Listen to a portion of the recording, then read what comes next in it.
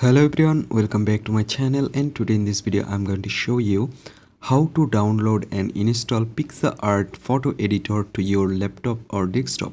So let's begin our video.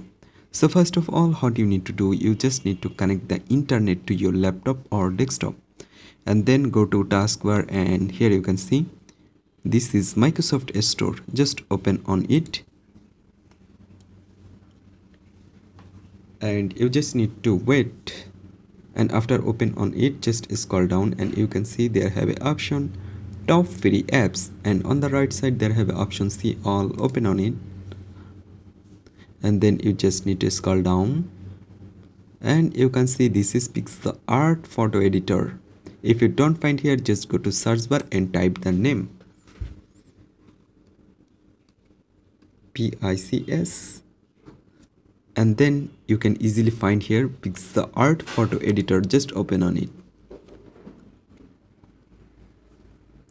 Okay, after open on this, on the left side you can see this is get option. So simply click on this get, and after that it automatically download and install to your laptop or desktop. Don't need to do anything, just click on get.